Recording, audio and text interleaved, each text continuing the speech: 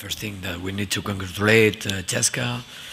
They deserve to win. They do it better game than us, and no excuses. We commit so much mistakes for trying to compete with one team like them. And plus, after we are the first team in Europe who beat them 2 months ago, they are playing with a lot of activity, with a lot of energy, and we saw on the core the difference. Visų pirma, treneris turi pasveikinti CSKA komandą, jis šiandien sužaidė tikrai geriau nei Žalgiris. Žalgiris padarė per daug klaidų žaisdamas su tokio lygio varžovu ir prieš porą mėnesių žalgiriečiai buvo patys pirmi, kurie įveikė CSKA, todėl šiandien CSKA buvo labai gerai nusiteikę ir žaidė labai aktyviai. Our bad selection in offense, also lucky, because if you look, we scored the 44% from 3-point shots, 44. All the coaches are signing this average. But our missing shots permitting them to run so easy fast break. And then we cannot stop. We don't have a really good defensive balance, and we provoke so many easy layups for them.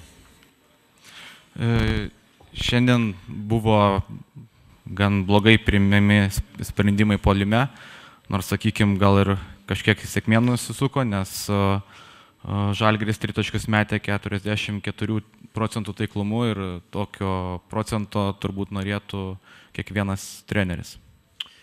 And then on defense, we are trying to make a good effort, trying to make man-to-man, also full court press, also some kind of zone. And then their effort, not enough, because we are stopped sometimes. But against 60% average that they have tonight, 60% from 3-point shots like CSKA scored tonight, is so difficult. Doesn't matter that you make zone, man-to-man, or you make 10 plays on a court, they're going to win again. Gynyboje komanda stengiasi, gynėsi Žalgiris įvairiomis gynybos sistemomis, tiek asmeniškai, tiek aikštė, tiek spaudžiant varžovus, bet kai varžovai pataiko iš toli net 60% taiklumu, tai bet kokia gynybos sistema tikrai sunkiai veikia. But finally we tried, we fight, but we do it without control, and then we permitted that they finally win a game. We lose 3 quarters, we only tied the last quarter. I always tell you that the free throws always telling you which kind of the picture of the team. And when you have 56% on the free throws, this kind of shots that nobody are contesting you and you missing the 50% of your shots is showing that you are not completely on the game. But in any case, maybe it's more my fault than not the players. Šiandien komanda stengiasi, kovojo, bet galbūt ta kova tokia buvo kiek chaotiška. Buvo pralaimėti 3 kėliniai, tik paskutinis sužaistas lygiai. Ir dar vienas aspektas, kuris parodo, kiek komanda stengiasi, tai yra baudų metimai. Šiandien tik 56%, todėl tai galima sakyti ir atspindi Žalgirio žaidimą. Tačiau tai nėra tik žaidėjų kaltė, treneris irgi jaučiasi tiek pat kaltas. And final thing, what I will say to you is that somebody here thinks that CSKA not going to win most of the games in the road. CSKA, nice sound. CSKA gonna win in Germany. Gonna win probably in Malaga. Gonna win on the most of the places that they're gonna play.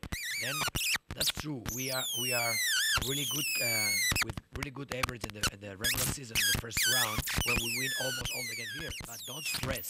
Don't stress. We are on the road. We competed really well in Madrid, also in Athens, and we need to keep doing. And if we do the right things, we're gonna suffer. I tell you, we're gonna suffer till the last game. Maybe in the last game we're gonna be the final bill or go in the top 8. But CSKA is gonna win on the most of the course in Europe. But then don't stress. It's true that they deserve to win, but don't stress.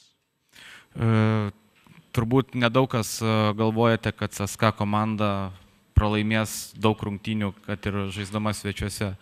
Tai vieni stipriausių varžovų Eurolygoje ir jie turbūt laimės daug varžybų išvykose.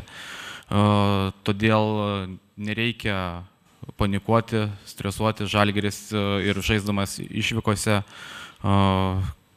top 16 etape stengiasi, kovojo ir pralaimėjo tikrai po atkaklios kovos. todėl dar viskas yra priešakyje, taip komanda, kai stengiasi, galbūt ir klysta, nukenčia, tačiau dar tikrai nėra niekas prarasta. Arba...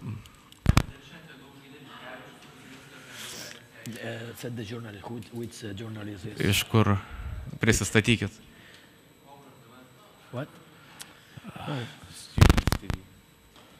So why did Lipkevičius play the lot today and Kuzminskas didn't play?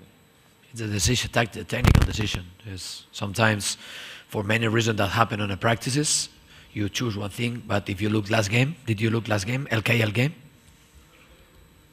Did you see? Ar matėt paskutinės LKL rungtynės? Then try to see, and then after, you're going to understand why. Tai buvo taktinis, techninis sprendimas, tiek atsižvelgiant į treniruotės, tiek ir į paskutinės LKL rungtynės. You always need to think that the coaches, at least me, never put sun on their eyes. And then if we don't force to play some players, somebody maybe thinks that Darius needs to play more, Chistov need to play more, Kuzminskas need to play 30 minutes. Everybody, if we do that, it's for something.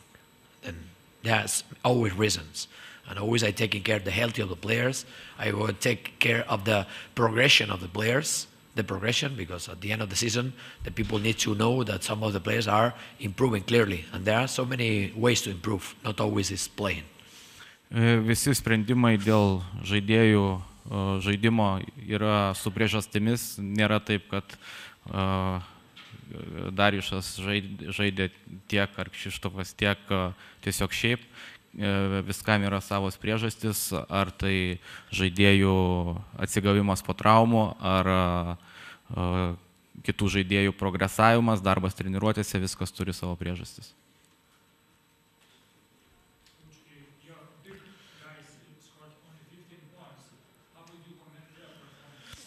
And rebounds?